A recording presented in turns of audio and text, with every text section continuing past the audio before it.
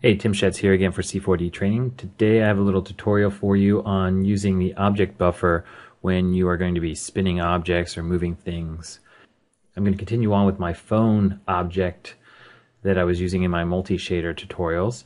And what we're going to do is we're going to go ahead and we're going to add a screen to the front of this that we can then apply a video or a picture to in After Effects. And so let me just kind of show you here what is going on. So we have this little animation of the phone spinning and then stopping here. Okay, spin and it moves forward and then stops. And so here on the front of the phone, we're going to just create a screen that we can then put this image or movie on. All right, so let's take a look at what our goal is here.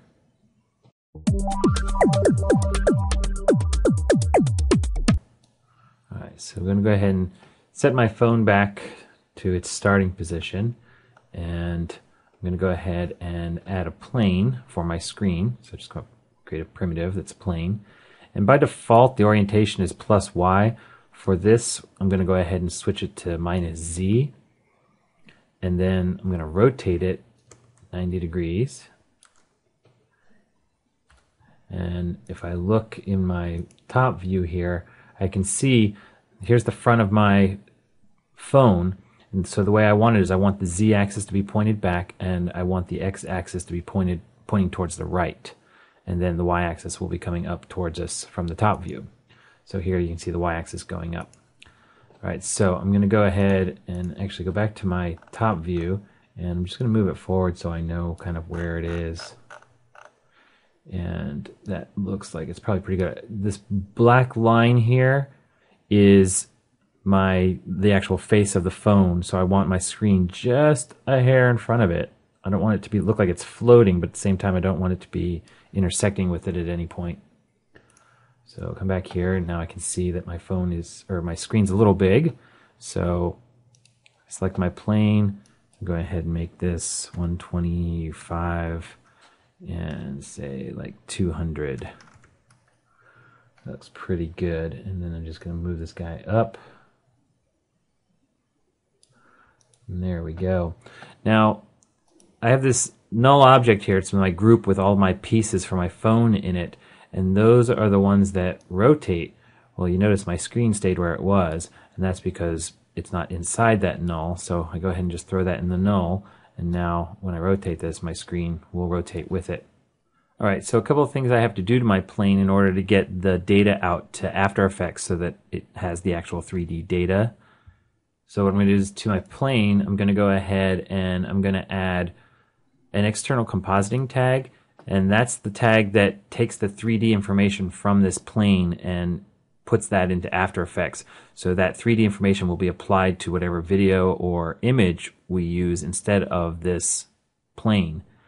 And so that footage then can rotate around. And I also need to add a Cinema 4D tag, compositing tag. And on my object buffer tab, I need to go ahead and enable buffer 1. Okay, and I need to change the anchor point of my plane. So in order to do that, I have to make my plane editable. So I select my plane, hit the C key. We come up here to Structure, Axis Center, and usually by default these are set to 0, 0, 0. And for our case, we want the anchor point to be in this upper left-hand corner. So I'm going to go ahead and set that to -100 on the X, so that moves it all the way over to the left. And then on the Y, I want to go ahead and set it to 100%. And Z we would use if we actually had thickness to our object, but we really don't. Just to be safe, I'll go ahead and set it to 100%, which means it will be as far forward as it can be. And we can hit execute, but with the auto update and editor update there, it'll do it. But just to be safe, execute, close that, and now our anchor point is up there.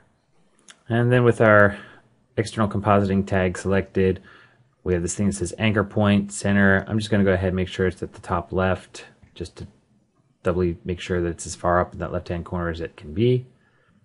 Alright, so now we're going to go ahead to our render settings, and under the General tab, we want to make sure it's at full render. output, I have mine set to the size of my tutorial so I can show it to you full size. And then under frame range, we want to make sure that we're set to all frames. And I know my animation is 120 frames long, so it goes from 0 to 120. And then on my Save tab, I've gone ahead and entered in a location and a name for my file, and I've set it to a QuickTime movie. I want to make sure that I check alpha channel so that my image is knocked out. And then here under the compositing project file section, I want to make sure that that's selected to save. It's set to After Effects. I want to include my relative and include 3D data. And the 3D data, that's the information when we put the external compositing tag on. That's going to be what enables the external compositing tag to take that information and allow you to use it in After Effects. And then under multipass, we don't have anything right now, so I need to go ahead and add my object buffer. Make sure it's set to group ID 1 because that's the ID that we set it to when we added the compositing tag. And notice I add my object buffer, but my multipass section is still not checked on. So I'm not quite sure why, but that doesn't automatically get checked when you add something to it. So you got to turn that on to make sure you have it. And then once you've turned on the multipass section, if you go back to save, we now have this multipass image section here. Just check to save, and then we have a name for our file. If there's not one there, you just enter it. And I'm going to go ahead and do it as a QuickTime movie. And that stuff should all be set. And I'm going to go to my anti-aliasing, and instead of geometry, I'm going to go ahead and set that to best. And on my filter, I'm going to go ahead and set that to animation. And that should do it. So go ahead and close that. And we'll go ahead and render this off. Alright, so that's gone ahead and rendered. And if we look here, here's my history, and I can see the files and the frames that it's rendered. If I click on my layer, I can see that I have my alpha and my object buffer here. And if I scrub through this, I can see in my object buffer window here that white square spins around and disappears, so you can't see it when the phone is facing backwards, which is exactly what we want. So I'm going to go ahead and close this, and then we'll go ahead and switch over to After Effects. Alright, so here we are in After Effects, and I'm using CS4, so I'm just going to go ahead and bring in my phone. So Cinema 4D created this file called phonespin.aec, so that's an After Effects composition file. And in order to use that, we need the plugin from the Maxon website. And if you look at the After Effects tutorial we have previously on the site, it's using an emitter in Cinema 4D to create particles in After Effects. It's the one with the meteor crashing into the city. It explains where to get the plugin and how to install it. So I'm going to go ahead and open this file.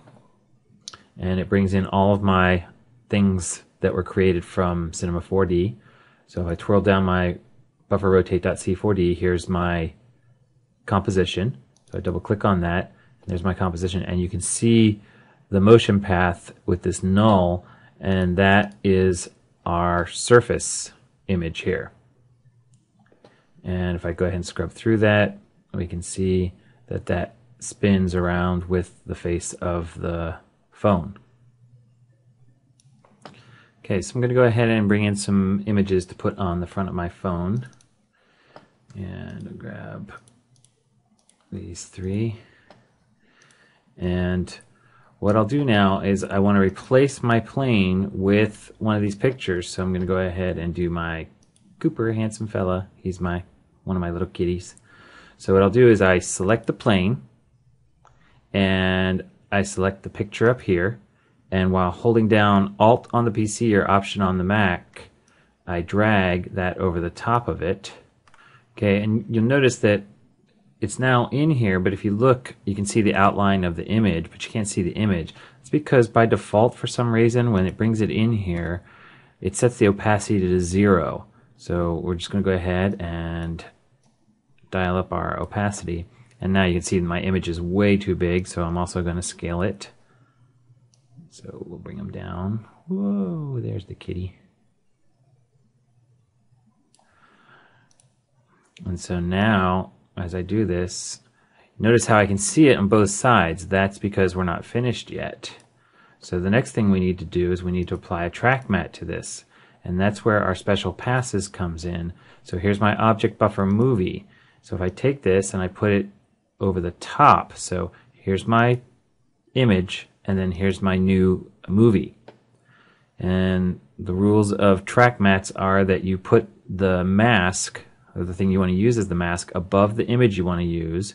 And then on the layer of the image, we select our track matte. And if this isn't available, remember, just hit F4 and that'll switch and bring it up.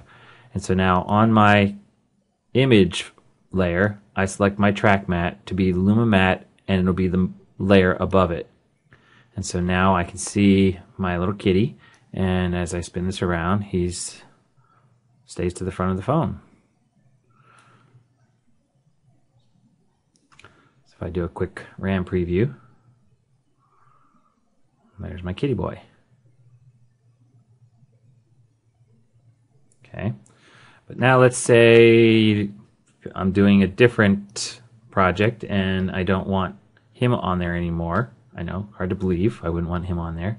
But then let's say that I want my little girl kitty on there. So all I have to do is select the next image that I want. I've got that layer selected. I hold down Alt or Option and I drag over the top of it. And now there's my girl kitty. And if I do a RAM preview of this, there she is.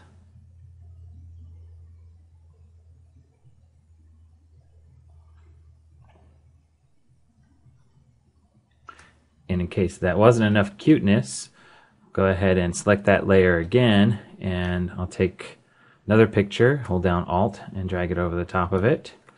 And so the scale on this one's a little bit different, so I just changed my scale and we'll just dial it up there.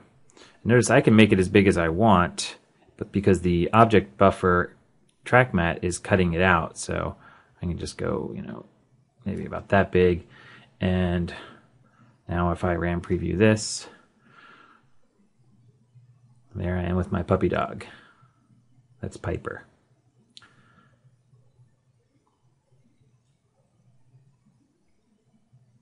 Okay, so that's the nice thing about doing it this way, is that you can swap out images. So if you were doing, say, a commercial for somebody and they wanted to have something different on the face of the phone or the face of the television or whatever object you're using each month, you can render this off one time from Cinema 4D and swap out the images.